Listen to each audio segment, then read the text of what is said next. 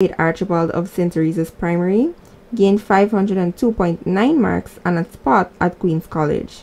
She told this newscast how she felt about her success at this year's examinations. I feel happy and excited. Did you expect to get this achievement? No.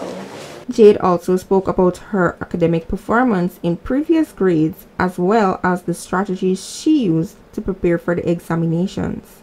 In grade 5, I always used to do really well in tests, and in class, my percentage would always be in the 90s. And I prepared in the morning when I wake up, I would study for 2 hours. Then I would go to school. Then I would go to lesson, and when I come back home at night, I would study. She also gave some advice to the students who will be sitting next year's examinations. Don't get distracted, work hard, and be determined to get whichever school you want. Jade also told this newscast how her parents helped her towards her achievements. My mother, she would always help me study, like social studies and science. She would always explain the topics to me, and my father, he would always help me with mathematics. In addition to this, she thanked the persons who assisted her. I'd like to thank Jesus Christ, my Lord and Savior. I'd also like to thank my lesson teacher, Miss Kamala, and my school teacher, Sir Garfield. She also noted that she will figure out her career path as she goes along. Okay, and what would you like to be when you grow up? I don't know yet. In time I will. 11-year-old Aaron Anamaya of Cropper Primary obtained 502.9 marks and a spot at the Queen's College.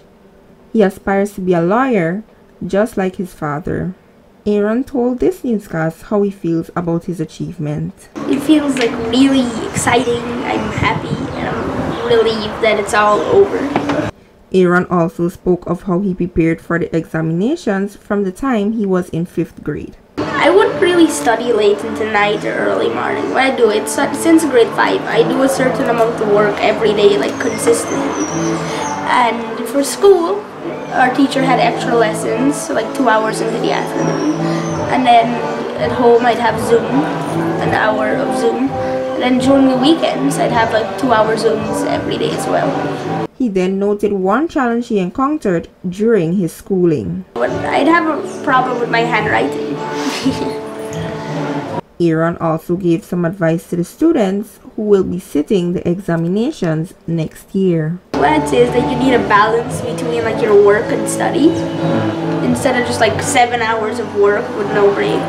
I think you get overwhelmed, so like you have to have a balance. He also told this newscast of how his parents contributed to his success. Oh yeah, my mom would help me study whenever she could, and in the night my dad would question me on different work that I'd read. So yeah, and my mom was a huge help ever since in nursery. She's been helping me. So yeah. 11-year-old Anissa Siram of Cropper Primary obtained 502.9 marks and a spot at the Queen's College. She aspires to be a doctor. My teacher, she had extra lessons, like we used to stay back up to 4. And normally at home I studied a little bit. Anissa told this newscast about her preparations for this year's examinations. I did pretty well in grade 4, grade 5. Well, grade 4 we had to stay home. Grade 5, yeah, good. So she also spoke about her academic performance in the previous grades. Like usually 2nd or sometimes 1st. but how much percentage? Like 92% or 93 or up. Anissa then spoke about her expectations prior to the release of the 2023 National Grade 6 Assessment results. I didn't expect to get Queens, but I expected to be in the top 10, and I didn't expect to top the school. She also spoke of one challenge she encountered during her schooling, being that of another top student competing with her in their academics. Yes, Aaron used to always be ahead of me, and I would always try to beat him.